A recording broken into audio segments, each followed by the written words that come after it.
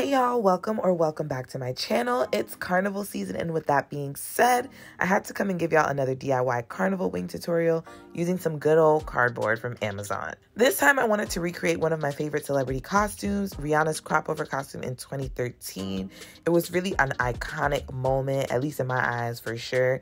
Plus, if you don't know, I love anything white, so this costume was literally speaking to my spirit. Anywho, let's get this thing started. What you're going to need is cardboard, pictures of the inspo, glue gun, glue sticks, or E6000 glue, a Sharpie, a box cutter, scissors, a hole punch, 14 gauge wire, wire cutters, elastic band, ostrich feathers, 12-inch and 16 to 18-inch, goose feathers, rooster feathers, a feather boa, gems, sparkly fabric, plain white fabric, a rhinestone sheet, ribbon, and felt. I got a few of these from my local craft store, so I will try to find something similar for you guys.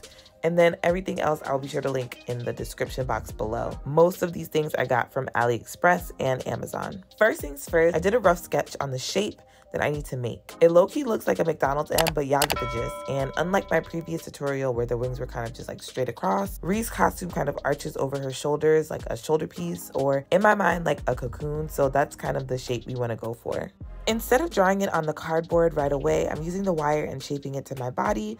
Sketches are nice and cute, but it also has to make sense with your body. And this way you can make adjustments. To make things easier, I mapped out the wire from the front instead of the back, just because I was struggling to do it on the back. If you have a friend, definitely have them help you do that. But since it was just me, I just did it from the front. Also keep in mind, this is very rough measuring, all right, if we can even call it that. And this is the shape you want to end up with. Be sure to keep adjusting until you have it where you want it. Then you're going to get your wire cutters and cut off the excess wire. From there, we're going to trace the wire's outline onto the cardboard, and be sure to get cardboard that is large enough to have extra space on either side, top and bottom, every which way. Or you can do like I did and tape the sides of your cardboard together. It would be best to get a larger piece of cardboard specifically for this reason. When I traced out the shape, I realized that it wouldn't fit the first way that I traced it. So I flipped it the other way, and luckily it worked out that way. But I do wish I had a little bit more space so I could make the wing maybe a little more longer. From there, I literally freehanded the shape that I had originally sketched and then cut it out with my box cutter. Then I tried it on, and when I say tried it on, I kind of just put it behind my back and cut more off of the top, because with Rihanna's costume, you can see the back of her head, and I wanted the shape to be as close to hers as possible.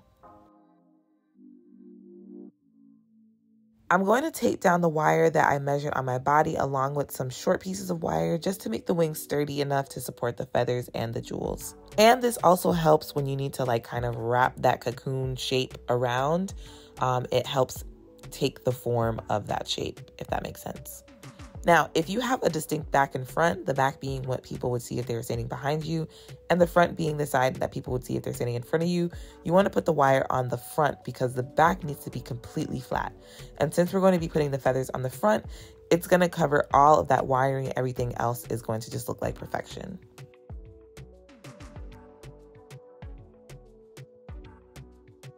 Once the wire is taped down, we're going to cover the entire thing with felt. If the sheets were white, I probably would have just went with the felt. But since this was like this off-white ivory color, I wanted this to be stark white. So that's why I used the fabric on top. And the felt also protects you from the sharp edges of the wire and gives you an even base for everything that we're going to be gluing on. Now, I got two types of material. One was non-stretch and the other was stretchy. I used the stretchy because I wanted to make sure the wings were still able to move around. If the wings were going to be like my other tutorial, then the non-stretch material would have been fine. I glued the fabric down on just the sides, but make sure to glue it all over, and maybe use E6000 because you want the base to be completely adhered to all of the layers of the wing. That way, when you start gluing the feathers, everything is secure. Now, E6000 takes some time to cure, so I wouldn't recommend doing this if you're planning to do this DIY overnight like me. But if you're doing it in advance, you should be fine. My hole punch was a leather hole maker that I had laying around from when I was in school. You can definitely use scissors to make the holes, but a hole punch just makes it a little more uniform. At this point, I realized I should have put the holes in earlier in the process. I would recommend putting them in the cardboard, then again after taping the wires, just so each step of putting the holes in is seamless rather than a struggle. Since I was going through 3 different layers of different types of material, and with a tool that really had no business being used for this, it was definitely hard to get a hole through, but I eventually got it after some trial and error. Y'all, baby girl is tired. So I was a little worried that it wasn't gonna be able to like move around a little bit, but she is moving quite fine. I'm really happy I didn't use the harder fabric. I'm gonna use this. Well, I'm gonna see what this looks like first. This is the back. I made the back nice because I didn't know what I wanted to do with it, and this is the front. She's cute. I got headspace. I think we're good. I got ribbon and I got like this stretchy thing. I think I'm gonna use both. I made 4 holes in total and inserted the ribbon from the back to the front so that when I tie it, it doesn't force the wing to go in the opposite direction. To get it through the holes, I used a small clothespin and just pushed it through, and this is what you should end up with.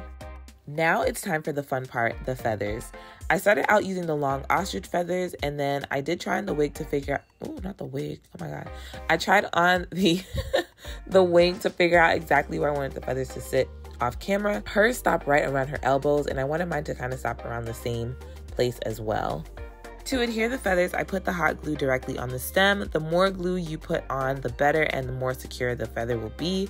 On each side of the wing, I use about 10 of the large feathers and then 4 to 6 of the 12-inch feathers in between, so it just looks a lot fuller.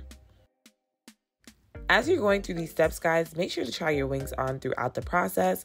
I was trying them on, but doing it off camera just because I was, you know, making this video, making the wings, making a TikTok. There was just so much going on in my apartment, and I didn't want to keep moving the camera back around and the lighting and all that good stuff. So that's why you guys don't see me trying it on. But I was literally trying on every time I did something new. I have to note, don't be afraid to cut the tips off of the feathers if you feel like they're too long. Once those are glued down, I'm going to lay out where I want the goose feathers to be and glue them down with my hot glue gun. I'm using a few of the rooster feathers, 6 to 7 to be exact, to fill in a couple of the gaps and just to add dimension to the wings. You definitely don't have to add these, but I thought they were a cute little addition.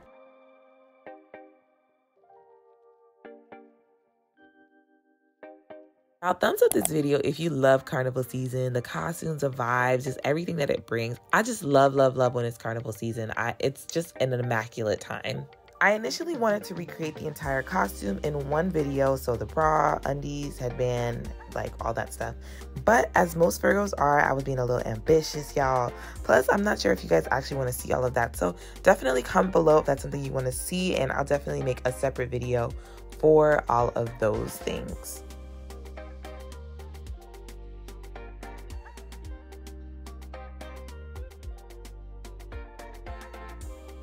I got this rhinestone sheet from the craft store. I actually went to this place called Save-A-Ton here in New York, but you could also probably get these from Michael's or any other craft store that's kind of in your city. And I cut 2 rows off of it, and I'm using that to cover the tips of the feathers at the bottom. In my last DIY video, I didn't show you guys how I did the gems because I didn't really do that many, but this time I'm going to show you just a snippet because I think that's what makes her costume so fire. I'm not going to do too much talking through this because I feel like it's pretty self-explanatory, and like I said before, everything I purchased will be down in the description box for you guys. Unlike my last carnival wing tutorial, I'm actually not attending a carnival this year, but hopefully I can use this next year or, you know, give you guys some insight on making your own costumes for this year and the next years coming up. Or who knows, maybe a mass camp will invite me on a whim. Listen, I'm open to anything.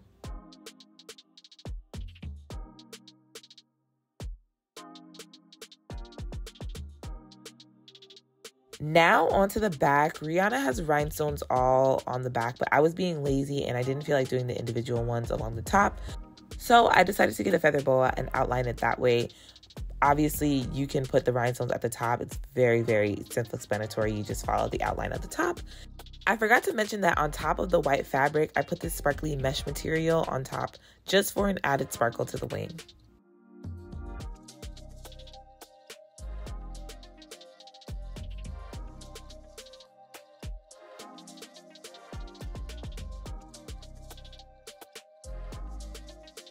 I added a few rhinestones to the back as well.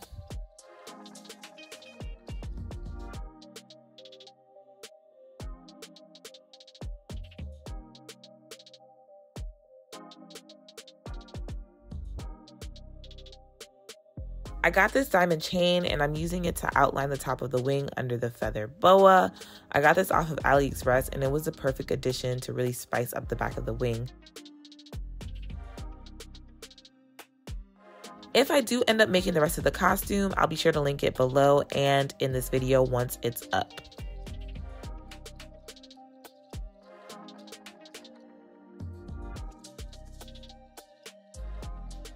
I added the rest of the feather boa to the bottom of the wing and some square rhinestones to finish it up. And that's it, you guys. Super easy, super cute, and only took me about a day and a half to complete. Of course, if you guys have any questions, feel free to drop them below. Message me on Instagram, wherever. I'm always down to answer a question or 2 or 5, 6. Y'all be asking me a lot of questions. Comment below if there are any other wings you would like me to recreate. I know there's a lot of different ones out there. I feel like my next thing may be like those super giant ones, but that's gonna have to be like highly requested because that I know is gonna take me some time and a little bit of coin to, you know, get together. Thank you guys so much for watching. Make sure to subscribe to my channel and hit that notification bell so you're alerted when I post new videos. Thumbs this video up if you really enjoyed this DIY and want to see more.